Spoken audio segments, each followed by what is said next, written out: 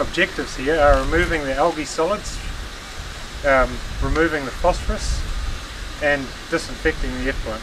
So those are the three main objectives of this tertiary plant. But oxidation ponds are still the main treatment engine.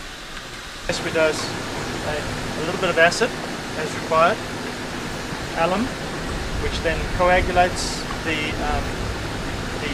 algae as well as precipitates the phosphorus out of the system. We dose caustic to bring the pH back up to the required levels of 6 and over. And we also dose a bit of polymer, which is a flocculant, which then brings all the particles together, and you'll see it helps to float it out.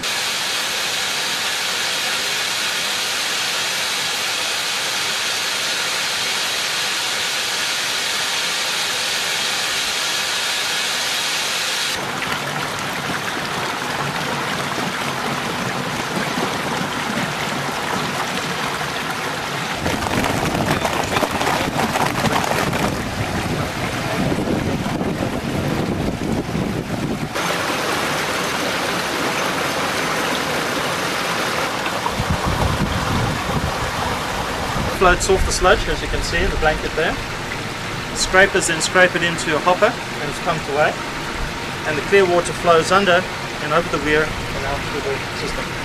And as you can see at the moment, even if I took another sample, it's pretty clear.